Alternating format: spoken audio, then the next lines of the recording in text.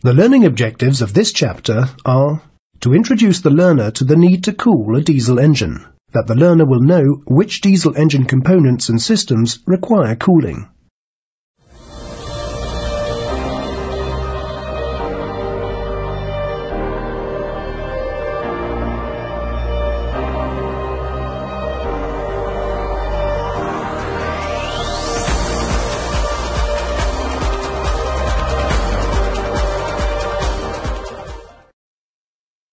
Diesel engines are machines designed to convert the chemical energy of fuel to mechanical energy in order to produce power. This power is then used to do work. The work may be done in turning a propeller to drive a ship or to drive an electrical generator to provide electrical power. The energy conversion process involves combustion of the fuel within the engine cylinder. During combustion, heat is released and pressure is generated, forcing down the piston. The piston is connected to the crankshaft through the connecting rod. The downward movement of the piston causes the crankshaft and the driven unit it is connected to turn. Unfortunately, not all of the chemical energy can be converted into work, and some of the released heat energy transfers to the engine components, and some is lost to exhaust and the other engine fluids. Heat is also lost to the surroundings due to radiation. The moving parts of the engine are also subject to frictional effects, and the work done in overcoming this friction transfers heat to these components, for example bearings, piston rings and cams. Click on the button to see various stages of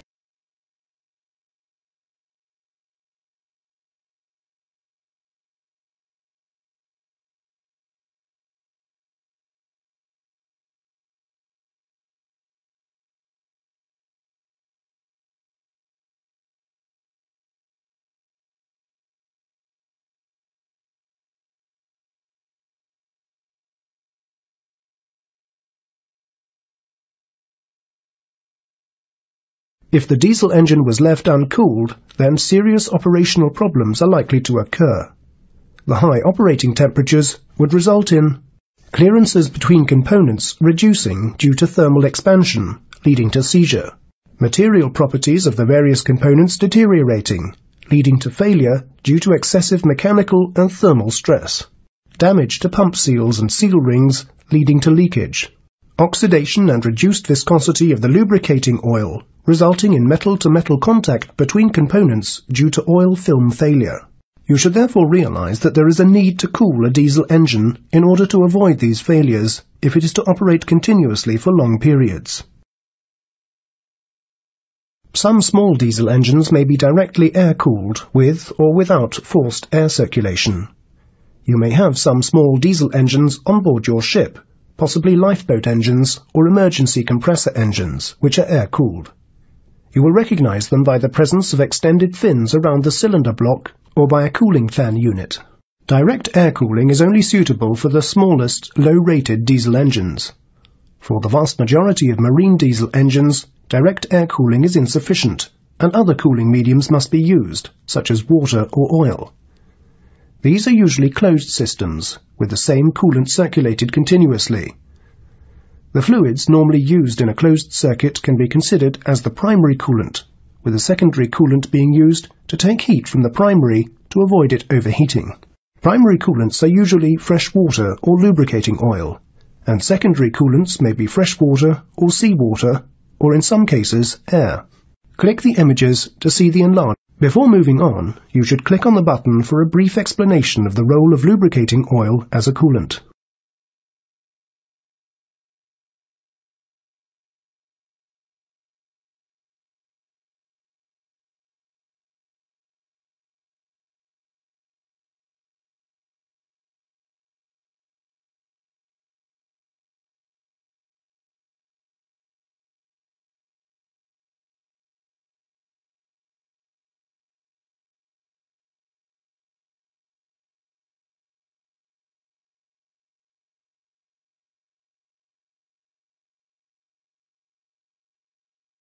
The primary purpose of lubricating oil is to form an oil film between two moving surfaces and so reduce friction. In doing so, the oil heats up, partly due to the friction of the oil molecules moving across each other under load, and partly due to heat transfer from hot engine components. As the oil heats up, the viscosity, and therefore the load-carrying capacity, will reduce, and it can no longer keep the moving surfaces apart. This will lead to further heating and deterioration of the oil. It is therefore necessary to cool the lubricating oil to maintain its performance and condition. In small engines, the hot oil transfers heat to the atmosphere through finned coils or through the surface of the oil pan.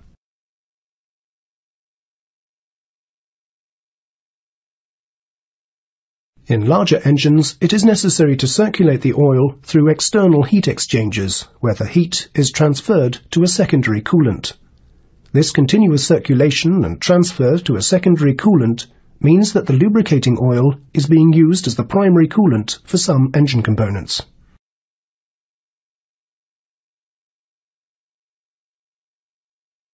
An ideal coolant should be low-cost, readily available, non-scale-forming, and non-corrosive. It should also have a high specific heat capacity. This is a measure of the amount of heat required to raise the temperature of a unit mass of the substance by 1 Kelvin, K.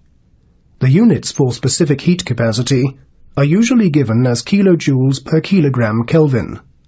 The higher the specific heat capacity, the more heat can be taken away from the materials which require cooling. It is also desirable for the coolant to have a low viscosity to minimize flow resistance in the cooling system. This makes water the first choice for most cooling systems, usually with the addition of additives such as corrosion inhibitors. When selecting a coolant, it is also necessary to consider the risk of contamination due to leakage. So, for example, cooling a piston in a diesel engine with water has a high risk of contaminating the lubricating oil system. In this case, lubricating oil may be chosen to avoid this risk, even though water may be the better coolant. Click on each of the images to know more about various coolants that are available in the marine environment.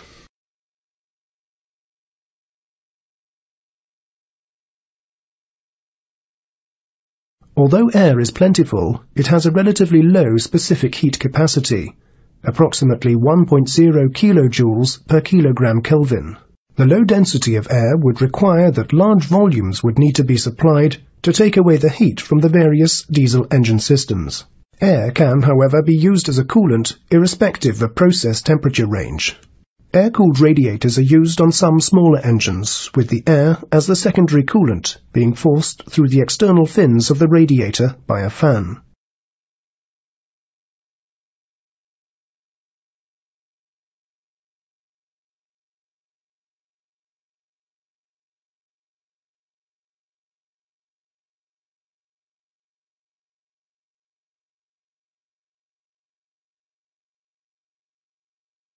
The moderate specific heat capacity of mineral oil, 2.0 to 2.5 kilojoules per kilogram Kelvin, means that using oil as a coolant is generally restricted to those applications where lubrication is also required. As stated earlier, if coolant leakage would be a problem, for example water in the engine crankcase, then cooling with oil may be the preferred choice, rather than using complex sealing arrangements. Oil has a wider useful temperature range than water, although excess temperatures can lead to oxidation and carbon deposits. Synthetic or thermal oils can be used to extend the temperature range at low pressure, although thermal oil is normally used for heating purposes rather than as a coolant.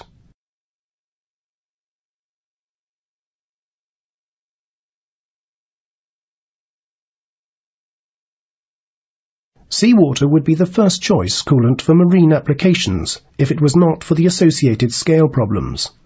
It is cheap, plentiful, has good specific heat capacity, approximately 4.0 kilojoules per kilogram Kelvin, and low viscosity. Scale formation increases with operating temperature, which limits the useful temperature range, and means that using direct seawater cooling for modern engines is not really practical.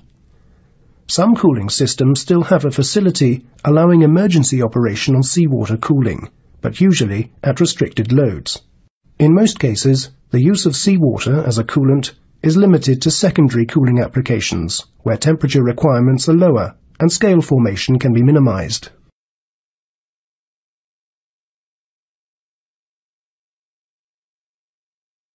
Fresh water meets all of the requirements for a coolant. However, it is not readily available and has to be stored or produced on board. The specific heat capacity is approximately 4.2 kilojoules per kilogram Kelvin, which gives a very good cooling effect. When produced on board by a freshwater generating plant, the water is almost pure. Therefore, scale formation is not really a problem. However, the slightly acidic water that is produced by such a plant has to be chemically treated, as we will see later, to prevent corrosion. Fresh water is preferred as the primary coolant for diesel engine jacket water systems, and as the secondary coolant for the other engine systems. The temperature range is limited by the relatively low boiling point of 100 degrees Celsius, although this can be increased by having a closed pressurized system.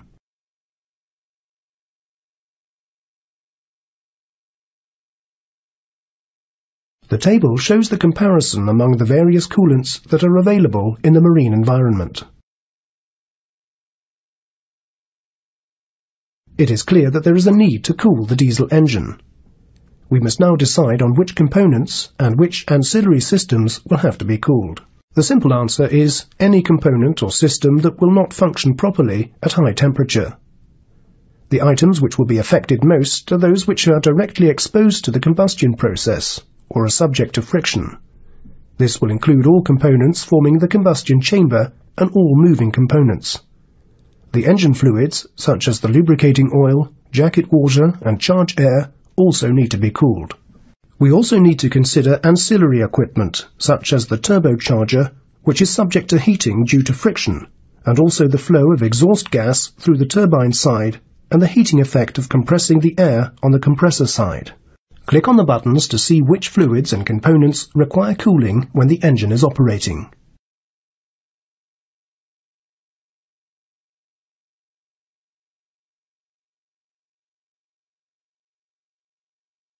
It is worth noting at this point that too much cooling can be detrimental to the operation of a diesel engine, leading to low thermal efficiency, high running costs and engine damage. Obviously, a compromise is necessary. Before moving on, you should click on the buttons to see the components and ancillary equipment that need to be cooled as the engine operates.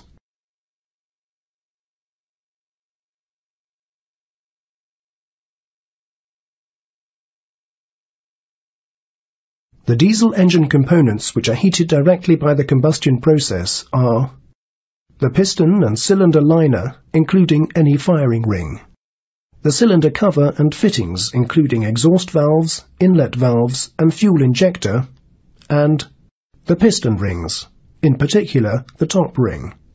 The diesel engine components which heat up due to friction as they move are the piston, piston rings and cylinder liner, the piston rods, connecting rods and associated bearings, the cylinder cover valves and actuating gear,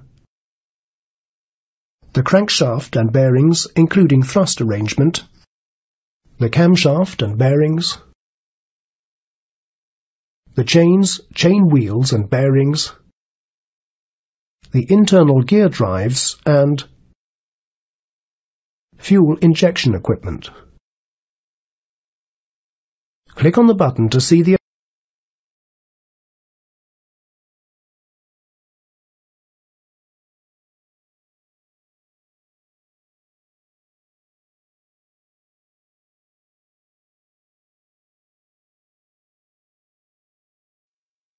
As has already been stated, the turbocharger will run at high temperature due to the working conditions of the exhaust gas, the compression of the air, and frictional heat from the bearings.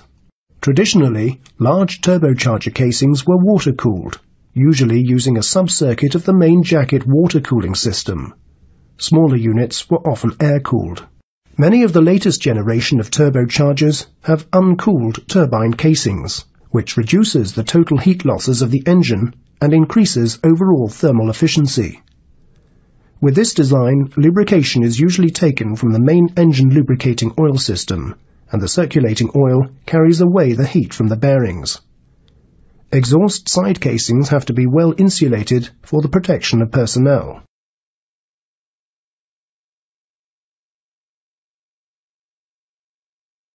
The vast majority of water-cooled engines use fresh water as the primary coolant for the static components forming the combustion chamber.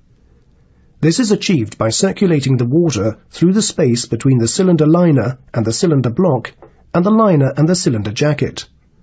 The system is therefore referred to as the jacket cooling water system. The water enters at the bottom of the cylinder liner and passes up the jacket and through the cylinder cover as it exits the engine. This also provides cooling for the valves and the operating gear.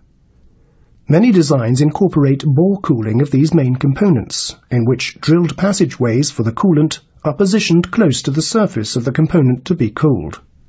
This allows intense cooling while maintaining the strength of the component. The air for combustion is usually cooled by seawater after delivery from the turbocharger before entering the cylinder, although, as we will see later, fresh water can be used. The pistons are usually cooled by a separate piston cooling system, which uses either fresh water or lubricating oil as the coolant. If freshwater cooling is used, it is normally separate to the main jacket water system. The piston rings are cooled by conduction, with heat transferring to either the cooled cylinder wall or the piston body. The crankshaft and associated bearings, and for large, slow-speed engines, the crosshead arrangement, are cooled by the main lubricating oil system. The camshaft and associated bearings are cooled by lubricating oil circulation, which in many designs is separate to the engine's main lubricating system. This minimizes the risk of contamination of the main system by fuel oil leakage. The frictional heat generated by the piston motion in the liner is removed by the jacket water and piston cooling systems. In modern, uncooled fuel injection systems, the component temperatures are normally maintained at acceptable levels by the flow of fuel oil. Recirculation of fuel in the injectors may be used to assist this in heavy fuel systems. Older fuel injection systems either relied on heat transfer to the cylinder cover, wet injector pockets in the cylinder cover, or forced circulation of coolant through bores in the injector body to maintain acceptable temperatures. The coolants used for this forced circulation varied, and fresh water, thermal oil, and diesel oil have all been used by different engine manufacturers. In this particular module, we will be looking at engine cooling water systems, but, as you will see, in many modern designs, this system is also used as the secondary coolant for the other engine systems. In older designs, seawater was used as the secondary coolant for each of the individual systems. We shall have a detailed look at a basic jacket water cooling system, and also a central cooling system, which is a common solution used to minimize the use of seawater cooling and the high maintenance needs of such a system.